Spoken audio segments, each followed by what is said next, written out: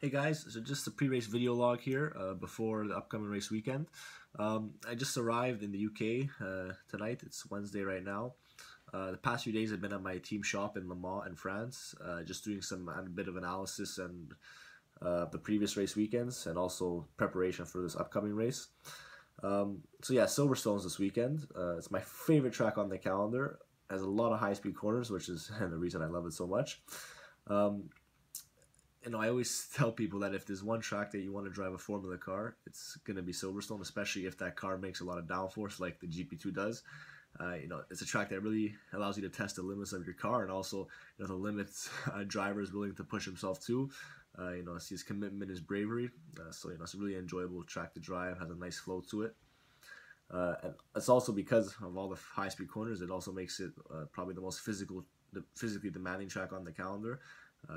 Really high G forces and long race, so that could be a bit of a challenge as well. But historically, I've gotten my best results here.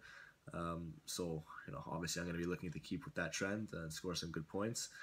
Other thing you can never be too sure of with Silverstone is the lovely British weather. Rain or dry, it doesn't really matter to me. I've shown I can be quick in both conditions.